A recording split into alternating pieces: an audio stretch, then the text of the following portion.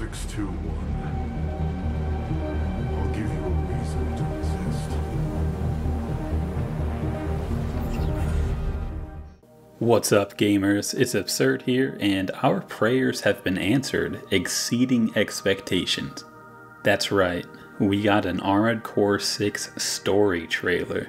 A lot of people have been dooming about the lack of released marketing material for Fires of Rubicon, and I think most people were wanting more gameplay material, including info on multiplayer and some gameplay with the full HUD, and while all that would be great, I am far more pleased with what we got.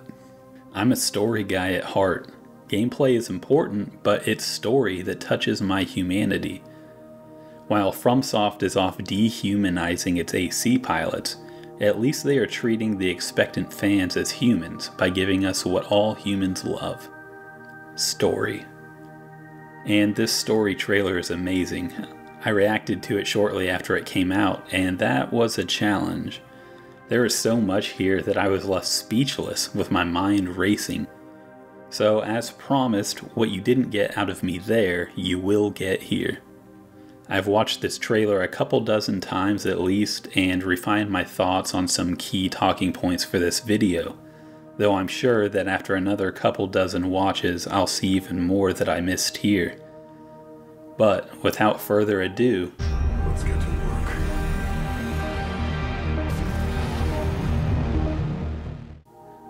So right away we learn a lot. The first shot is us in a garage. We hear the voice of a scientist say, "You again," referring to handler Walter, implying that Walter is a repeat customer. It cuts to a scene in which 3 hounds, 617, 619, and 620, are on a mission for Walter. Because the scientist asks what happened to 617 and the others, it's implied that these 3 pilots were also acquired by Walter from this same scientist. But we gotta stop here and rewind. There is a lot more going on before we can get into the mission and Walter's other hounds. Going back to the second shot, we see a core part hanging in the garage. We know it's a core part by comparing it to the shape of the core parts of the other hounds in the trailer. More on that later, but for now let's zoom into this frame. You can see small text stamped on the core.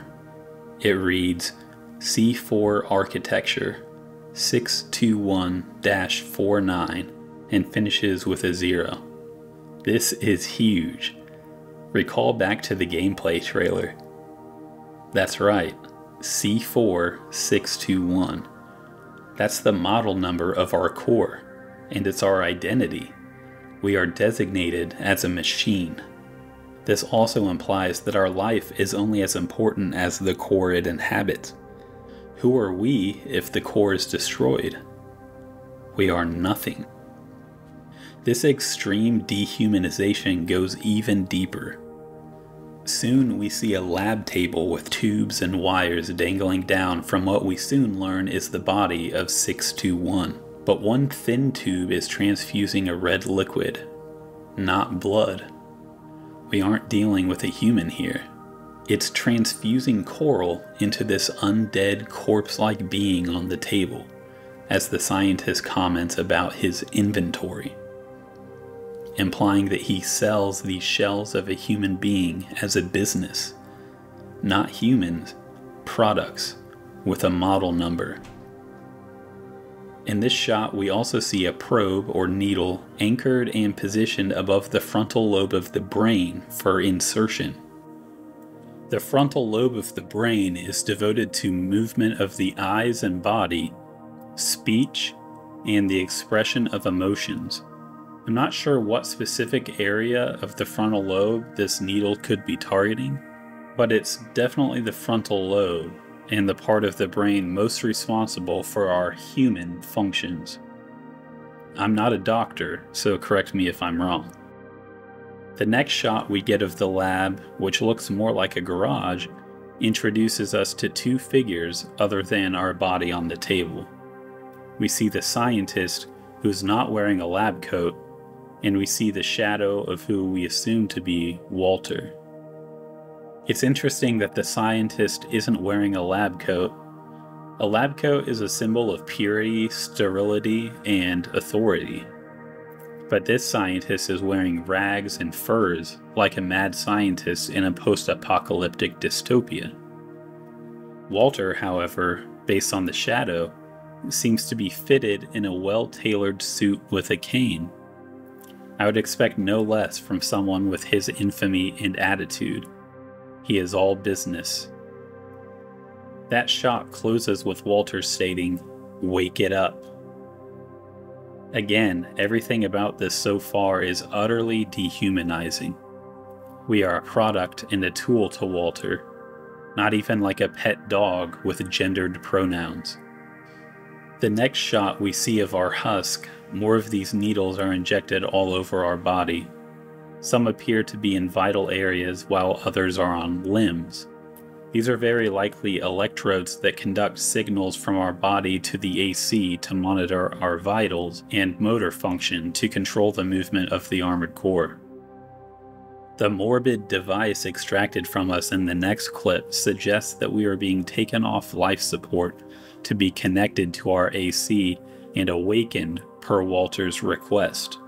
The trailer closes with Walter stating he will give us a reason to exist, affirming that he is our God, our handler, and without him, we are nothing. Very chilling stuff. In this closing shot, we also see the model of our AC. And now is a good time to return to Squad Alpha and their mission, because they have the exact same core and head part as us. They are part of the same product line after all. Cookie cutter soldiers, other than their weapon selections anyway. Squad Alpha consists of 617, 619, and 620, making me wonder where 618 might be. Probably dead, but who knows.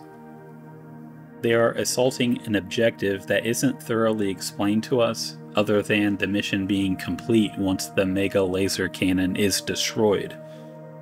619 and 620 fall in battle, and it appears that 617 is the leader, calling out combat commands and status reports. 617 is also the most badass, literally wrestling this mega tank that pops out of the ground and administering IV lead from the minigun before proceeding to assault armor and destroy the mega cannon. This dog puts in work. Based on how epically cinematic this narrative is, I'm not going to get into any gameplay speculation. 617 did some dope shit that I highly doubt has any controller inputs. Despite being a cinematic badass, 617 seems significant for other reasons. They were the only survivor, which could imply, based on the model numbers, that the early products are more effective. Or maybe they are just more experienced. Because 617 survives, I expect that we haven't seen the last of them. Now, I might be crazy here, but let me know if you think this voice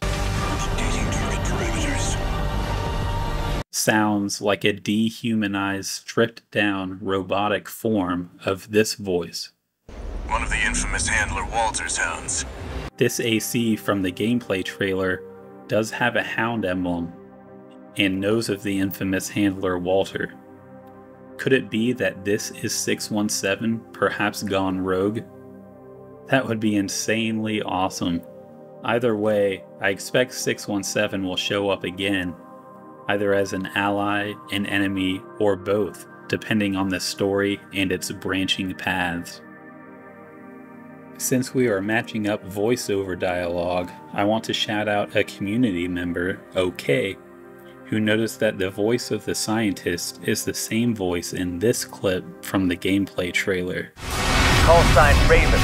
Priority subject for termination. High on the list. No, I'm not exactly craving company here. This implies, as OK mentions, that we break free of Walter's shackles, and now our original creator wants us dead, as our model is defective. That will be a fun plot. The final thing I want to touch on is the mega cannon central to the mission. The cannon looks like it's protecting something. There is a vast cliff spanning the entire combat zone, with a single canyon passing through it. With all the tech we have seen in the trailers so far, getting over a cliff shouldn't be much of a problem. But maybe the cannon is protecting what's inside the canyon. We have this one shot that looks like the inside of a canyon from the gameplay trailer, but it's really hard to tell what's going on there. It may be something to do with coral mining, but we don't get much context for the assets here. These could be passageways between the rocks, or jacks to keep the two sides from closing together, or any number of things. I have no idea what the hanging cages are or what's in them, but it seems important, especially if this area is being protected by the cannon. And with those last bits of unhinged speculation, I've exhausted my theories from the first day of watching the new trailer. Let me know what you think in the comments, and be sure to subscribe for more content like this in the future. I'll see you hounds in the next one.